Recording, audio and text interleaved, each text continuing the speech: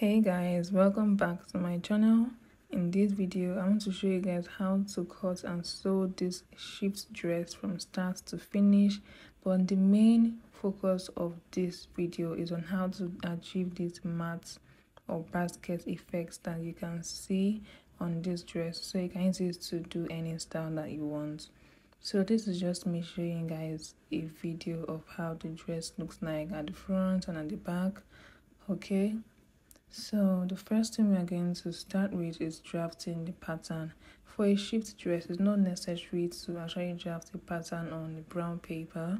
You can cut directly on your fabric, but it's because of the style that is at the front of the dress. That is why I'm using a brown paper, so I can separate everything. So I'll go ahead and take all of my body measurements. I'll start by marking my armhole point, my bust point, my half length, my hip line, and my full dress length. So I'm going to mark this in two places so that I can get a straight line. Note that this brown paper is on fold, and the reason why it's on fold is because of the design in front is slanted lines, and I won't be able to achieve that if I use just half of a pattern. So I'm using a full pattern paper for this. So this is on fold. After marking out the points towards the center of the brown paper, I also go ahead and mark it at the sides and then use my ruler to connect all of the points together. Next thing I'm going to do is mark out my shoulder measurement. The shoulder measurement divided by 2 is what will be marked here. And I just went ahead to mark 3 inches for the neck points. So from the shoulder point, I'm going to come down by 1 inch. That's going to be my shoulder slope. From the shoulder slope, I'll go ahead and mark out the armhole measurements. So I'm going to connect from that shoulder slope to the 3 inches that I marked for the neck measurements, and that's going to be it for the shoulder slope. So from that shoulder slope, I'm going to connect to the armhole measurements which I took, and I'll just draw a horizontal line from there. That's going to be my chest line. After labeling all of the lines, I'm going to go ahead and take all of the body measurements. So that's the round measurements, and this is going to be divided by 4. So because this is a shift dress, after marking out all of my actual body measurements, I will add 1 inch to it. So because I've added 1 inch to half of the pattern, it means I'm adding 2 in front, 2 in the back, making a total of 4 inches. So you can decide to add 4 inches to your actual body measurements before you divide, or you will add 1 inch to the body measurements after taking your actual measurements on the brown paper. So I just added 1 inch to all of my body measurements to give the dress ease. So for the measurements at the hem of my dress, it is the same measurement I have at my hip line that I will mark at the hem of the dress, and then I'm just going to connect everything together. So I use a straight line to connect from the chest line to the half length, and then I use my hip curve to connect from the half length to the hip line. So from the hip line, I will just mark a straight line down to the hem of the dress. So after doing that, I'm going to mark 2-inch seam allowance all round. So this 2-inch sewing allowance is what I'm going to be working with. This includes allowance for turning lining with fabric and also the allowance for joining. So I'm going to mark out 2 inches. If you don't have a hip curve or a ruler, you can use your free hand for this. Just make sure that you don't try to go all the way, just work with it little by little. After doing that, I'm going to go ahead and construct the armhole for this dress. So for the front, you find the midpoint of the armhole, you go in by half of an inch. You first use a straight line to connect to the shoulder point, and then use an armhole curve to connect it together. So I actually skipped what I did for the back piece. So for the back, I just constructed the armhole without going in by half of an inch, while for the front, I went in with half of an inch. Okay, so this is the two armhole for the front and the back that it's here, because this is the same pattern I'm using for both the front and the back, which is why I constructed both the front and the back armhole there. So after that, I went ahead to reconstruct my neckline, and I decided to use a width of 5 inches and a depth of about 6 inches for my neckline. And I just drew a straight line to connect everything together before drawing my curve to make sure that I get the perfect curve for the neckline. Okay, for the back I came in with about 1.5 inch, and I just marked the back neckline on the pattern as well. So this is everything about drafting a pattern for a shipped dress. Please note that this is not my main focus for this video. I'm just showing you guys the process so that if you want to follow this exact thing, it will not be hard for you. But my main focus is on how to achieve that basket effect, and you can forward the video a bit to that part if that's what you're really interested in. So please pardon me if this video is not really as detailed as you would expect it to be, but the basket weaving part is very understandable, and I took my time to film everything and explain it more. So this is a pattern that I have already cut out. You can see that I did not cut out the neckline, and I did not cut out the front armhole. That's because I'm using the same pattern for the front and for the back. So it's after cutting out the front pattern on the fabric that I will now cut out the armhole properly, and then I also cut out the neck for the back and for the front. I just illustrated the neck that I was going to cut out on the pattern for you guys to see. So I've gone ahead to spread out the pattern paper. I can see that I have the full pattern for like the front of the dress already, or the back. You can use it for the front, you can use it for the back. So this is the full dress. So remember the video that I showed you guys earlier, the first video that's showing like the style. The lines are actually slanted. Okay, there are about 3 sections. The first is the mat, the second is Ankara, and then the final layer is also the basket effect. So this is me marking out everything. The first one starts from the half length and is a little bit below the hip line. Okay, and then the other ones is a little bit above the hip line, sorry, and then the other one starts from like about 6 inches below the hips straight down to, I actually measured where I would want this other line to stop on my client so that I will get it to be exactly where I want it to be. So I also recommend that instead of just guessing where you want the lines to start and end, you take the measurements on your clients. So I don't know if you guys can see what I have in my jotter. I'll try to take a picture and put on the screen, but I already like made a rough sketch of the dress and then marked out where I would want the lines to stop, like the inches for it. Okay, so you can see that if I had folded this pattern like this, I would have not been able to achieve the design I want, which is why I had to cut it in full.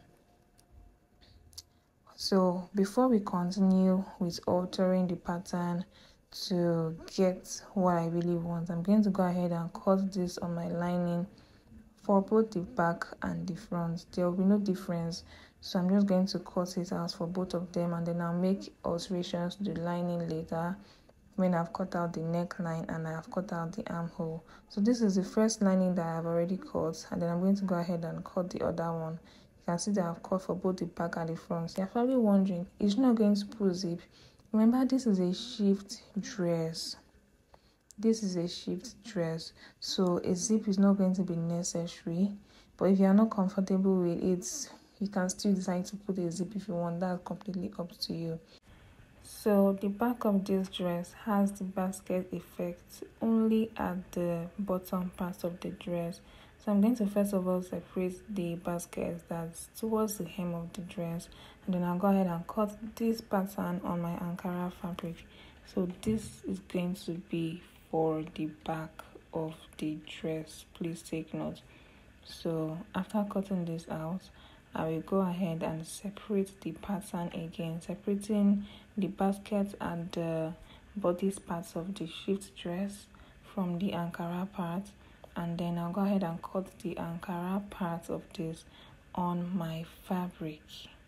Okay, you can see the way I separated everything, and I'll just place the Ankara part of the fabric on my fashion fabric, and I'll cut this out.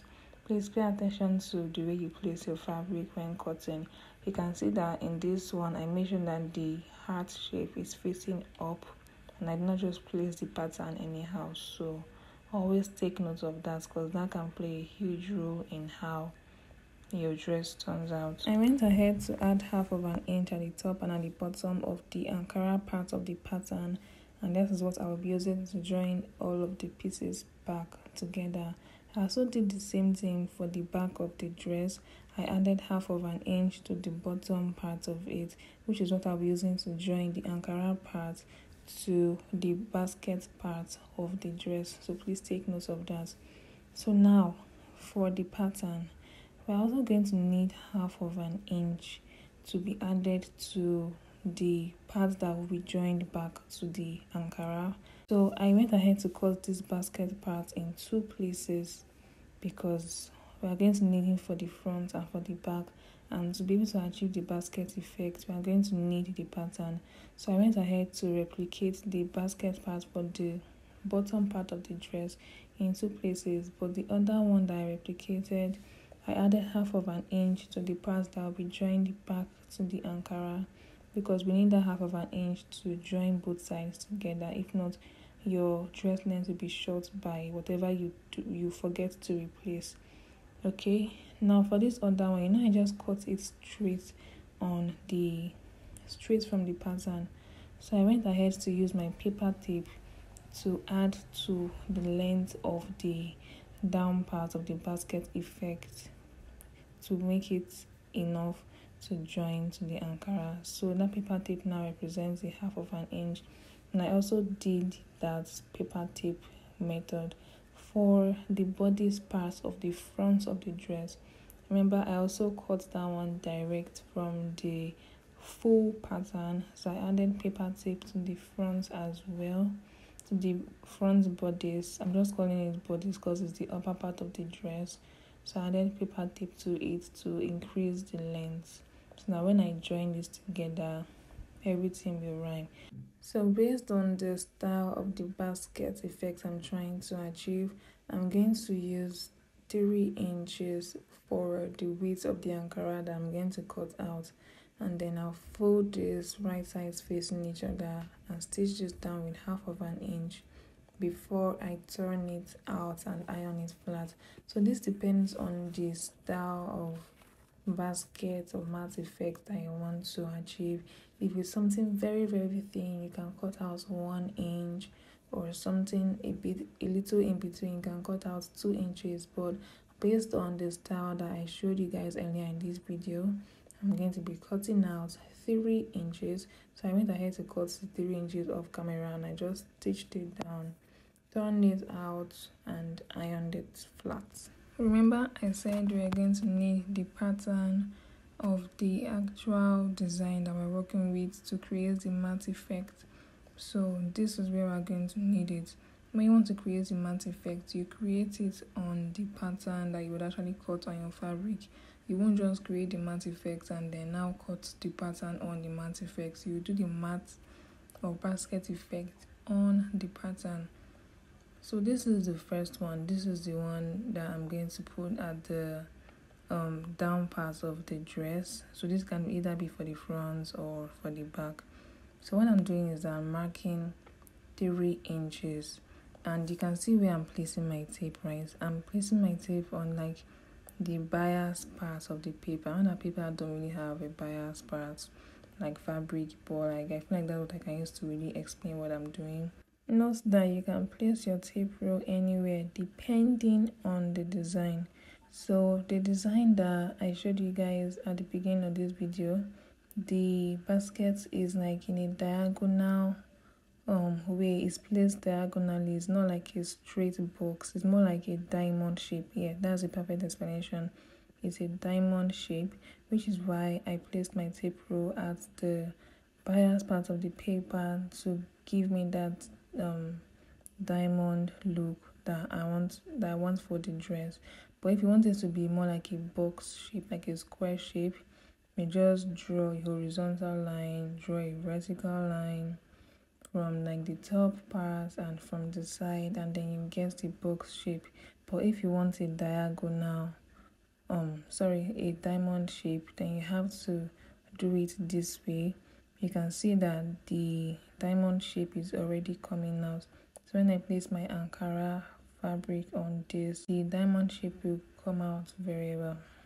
So I marked 3 inches all the way, and I went ahead to also do the same thing for the other side.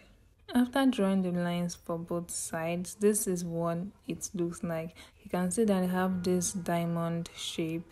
So I'm going to go ahead and also draw the line for the upper part of the dress as well. This is what the pattern paper is looking like after I've drawn all of the lines on it.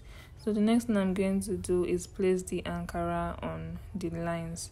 I'm going to first of all place the Ankara facing one direction, and I'm going to pin this down. Some people usually run a stitch along the line, but I don't want any stitch lines to show on the Ankara, so I will not be stitching the Ankara to the brown paper. Instead, I'll just use pins to pin it down to the brown paper.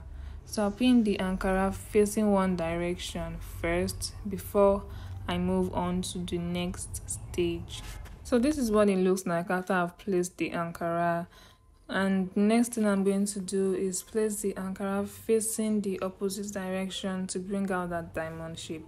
Some people usually just place the Ankara, as you can see me doing, like this, and then stitch it down. But that's not the method I'm going to follow in this tutorial. So I'm going to use the basket technique instead. And to do that, you're just going to place the Ankara under, then on top, pass it under and on top again. I don't know if I'm explaining this well, but just watch what I'm doing. You can see that I did not just place the Ankara on top of it like that. I'm intertwining the first one that I placed facing the other direction with the one that's going the opposite direction. So I'm just going to film this again for you guys to see. I'm placing this under, then I'm passing it on top of the other one, and I'm placing this under again, and then on top and under. And you can see that like this, both of them are already secured without me even having to pin it down. So that's what I'm going to do for the rest of them. And you can see that it's even looking neater than the one that I just placed on top of the Ankara like that. Like, it's looking more realistic and the design is coming out more. So I'm going to do that for all of the lines, and then I'll show you guys what to do next.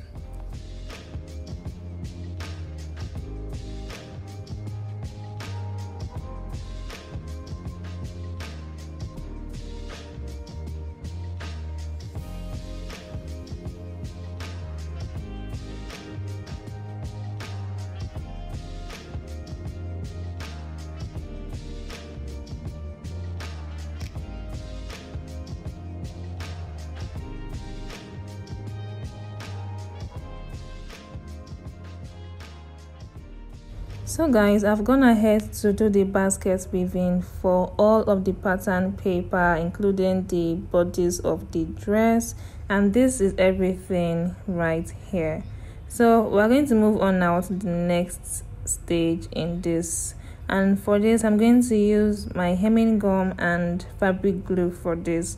So some people can go ahead and use needle and thread and stitch all of these intersections down, but I am going to be using glue for this because I don't want any stitch to show on the Ankara.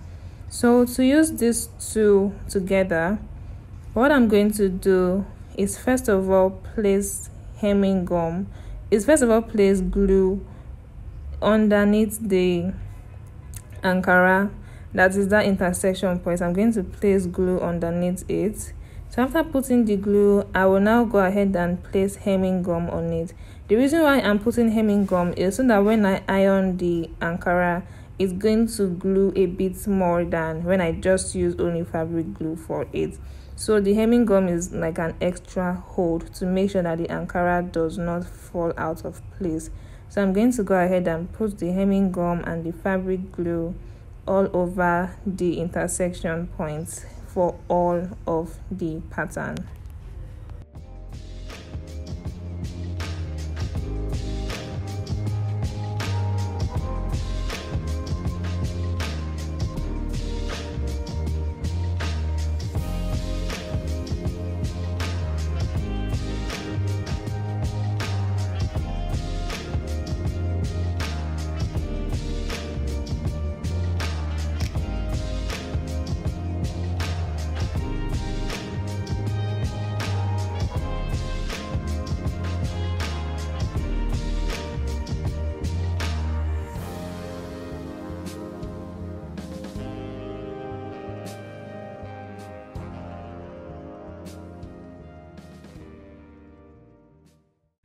So guys, I've gone ahead to glue everything.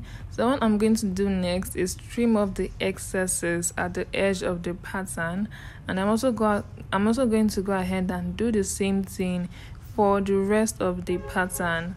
As you can see, I've also glued the Ankara to the upper part of the front dress, and then I'm also going to do the same thing for the back of the dress as well. So you can see that I run a stitch round the edges of the pattern. The reason why I did not bring it up is because I realized that it's actually not really compulsory to do that when you are sewing, since you are still going to sew the pattern to the dress. So this is everything. This is the front part.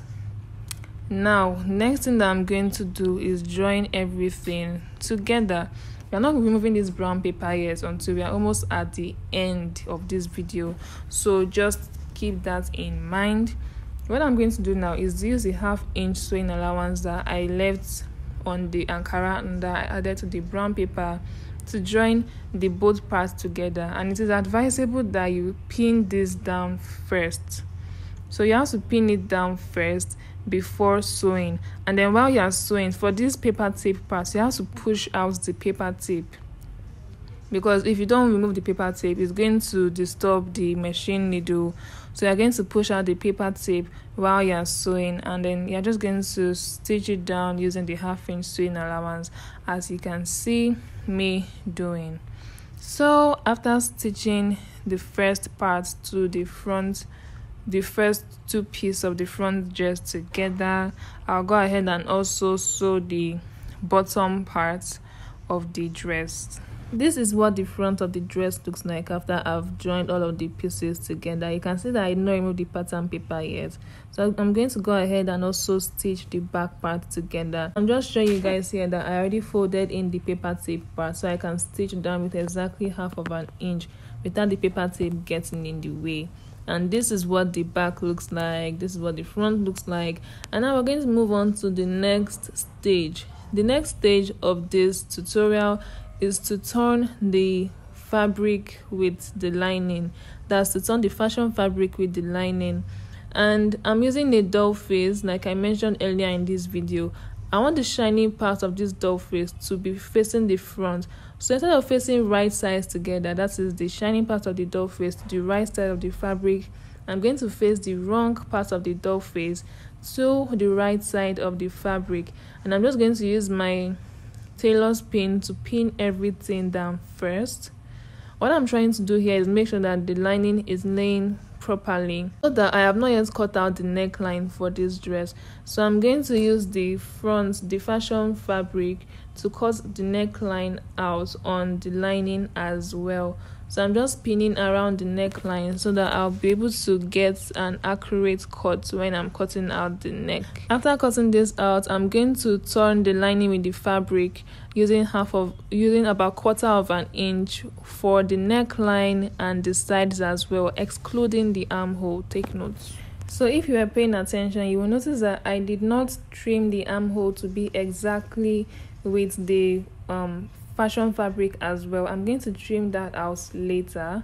So what I'm going to do is that after turning everything inside out, I will now stitch down the armhole point before I trim off the excess on the lining.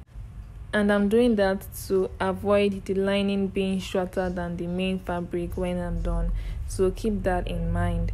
Over here, I'm just cutting out the neckline for the back piece as well, and I'm using the measurements which I used on the pattern paper earlier.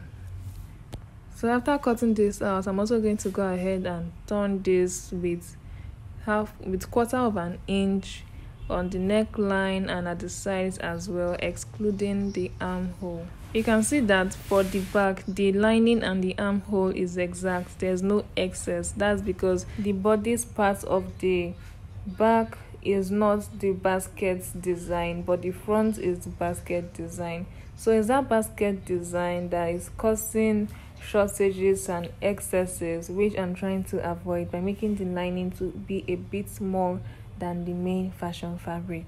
So keep that in mind. I'm going to go ahead and cut out the neckline and then turn the fabric with the lining using quarter of an inch around the neckline and at the sides as well. So this is what it looks like after I've stitched the lining to the fabric, and it's at this moment that we are now going to remove the brown paper from the fabric. So we're just going to tear this off, easy peasy. It's not really anything that's much of a big deal. So I'm just going to tear it off for everything and then go ahead and sew this down at the sides using whatever seam allowance that you used, or you can also retake the body measurements to know the exact seam allowance to remove. So at this point, I'm just tearing off all of the pattern paper that I used. And one thing I noticed that I did not film in this video is that after doing this, the net, the basket part, it was not really coming out the way I wanted it to, and that's because it was not attached to anything. I just turned this with the lining, so it didn't really have anything to lay on to make the design to come out properly. So I ended up using hemming gum to attach the basket effect to the doll face. Then for the hem of the dress, I just used another piece of Ankara to make the hem of the dress look neat. Now that part is completely up to you. You won't be able to just turn the fashion fabric with the lining for the hem of the dress because it's going to show, the rough part is going to show. So I use another piece of Ankara fabric to tape the edge of the dress. You can also just go ahead and use an Ankara to create bias that you can use for the hem of the dress as well. And now from this point, whatever you want to do is completely up to you. The sleeve design that you want is up to you, and whatever applique or stone that you want to put on this dress is up to you. So after joining the sides together, I went ahead to cut a bell sleeve for the dress and also tape the hem of the dress. To make the dress stand out more, I cut out the applique from the fashion fabric, and then I used rhinestones to decorate it, and this is the final look. Can you see the way the matte part of the dress is attached to the main doll face? This is what I was trying to explain. If it was not fused with the doll face, it wouldn't have really come out well. It would have been separating and falling. Let me just attach a video here for you guys to see before I made the correction. So this is everything for this tutorial. I hope you guys found this video helpful. If you have any questions, leave them in the comment section, and please give this video a thumbs up. Thank you for watching. Don't forget to subscribe for more videos like this. Bye.